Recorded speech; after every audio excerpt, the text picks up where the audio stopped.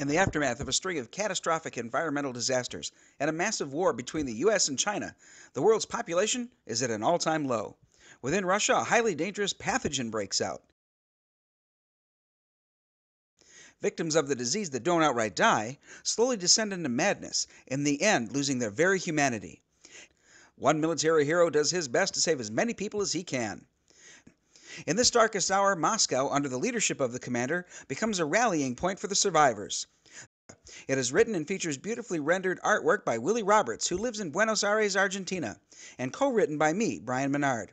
I live in Michigan in the United States.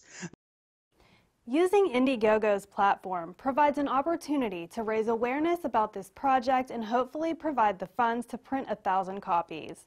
The cost of printing is the last obstacle to making the Commander No. 1 readily available to all.